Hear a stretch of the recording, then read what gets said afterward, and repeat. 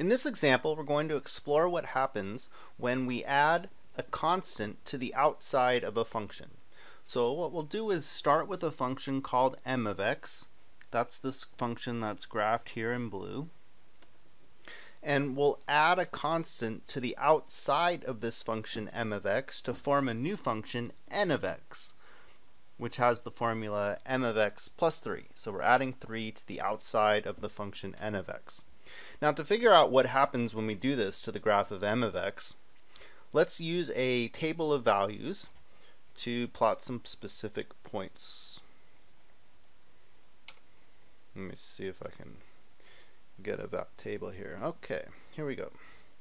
So we got a table of values, and then we want to figure out which points we should plot to determine what the graph of n of x looks like. Well, it turns out that if we focus on the corner points of m of x, where it reaches these sharp points, if we could figure out where these points end up on the graph of n of x, then we'll be able to connect those points and have a graph of the function.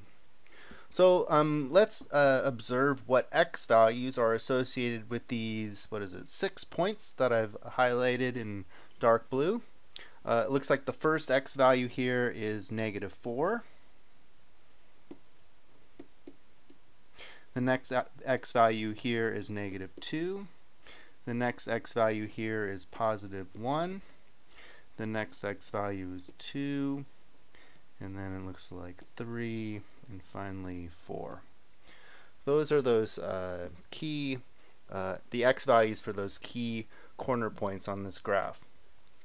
So now let's figure out where those points move on the graph of n of x up here, boxed in orange, by putting these 6 x values into that formula. Alright, so we'll do n of this x value -4 will equal m of -4 plus 3. Again, using this formula for the function n of x. Well, we can come over to the graph of m of x to figure out what the output is when the input is -4.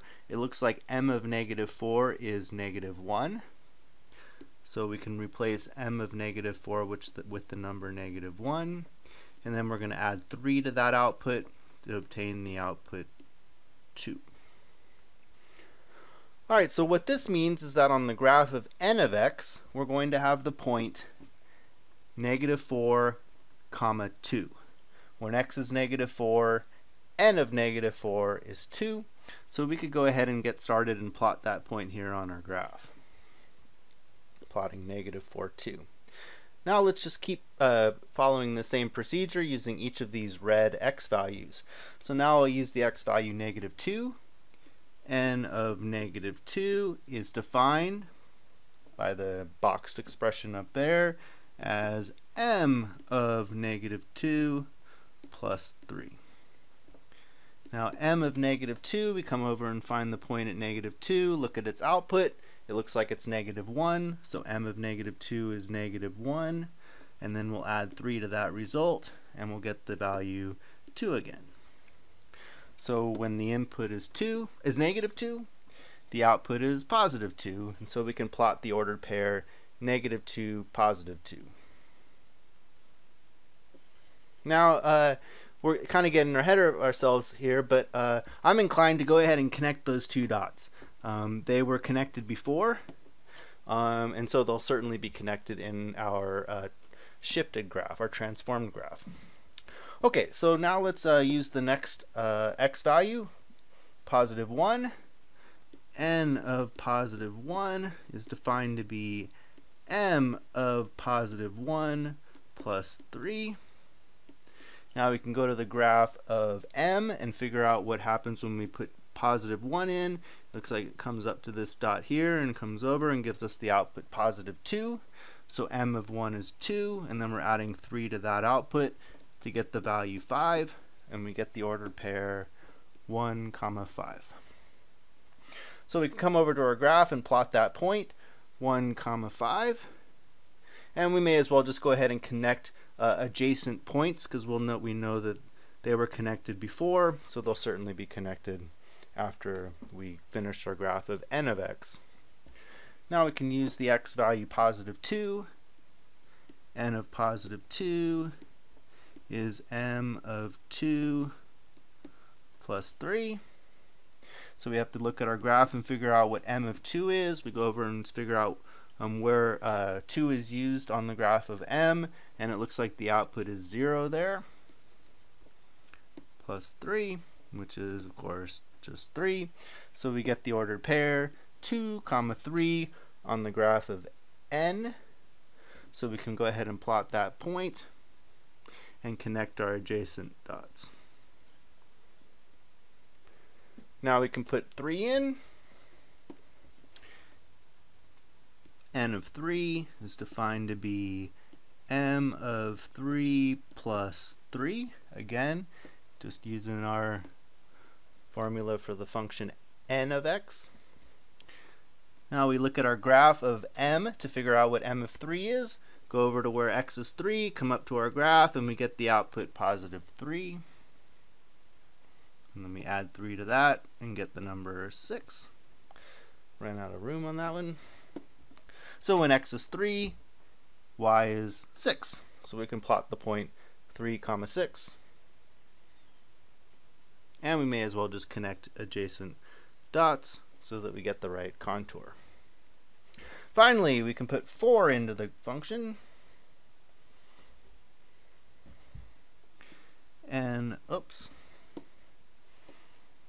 Trying to use different colors there.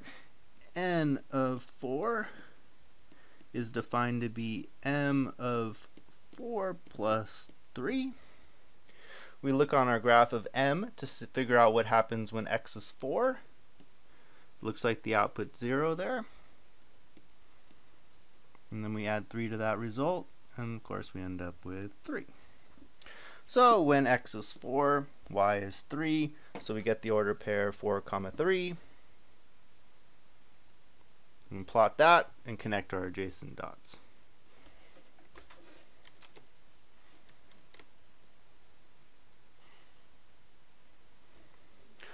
Alright, so now we've got a graph of this function n of x, where n of x is m of x plus 3.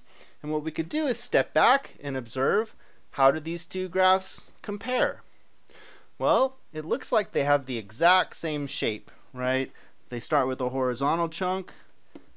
This one has a horizontal chunk, and then this one goes uphill. Whoops. Then this one goes uphill too. So they horizontal, and then up. And then this one goes down, and this one goes down the same way, and then this one goes up, and this one goes up the same way. Probably get the picture. These are parallel graphs. I think we could use that term. They have the exact same shape. It just one of them is 3 units higher than the other. One of them has been shifted up by 3 units. So when we try to conclude what's going on here, the graph of y equals n of x, where this function is defined as m of x plus 3, is the same as the graph of plain old y equals m of x, but shifted up 3 units. So it turns out when we add 3 to the output of the function, all the outputs become 3 units bigger, and that results in shifting the graph up 3 units.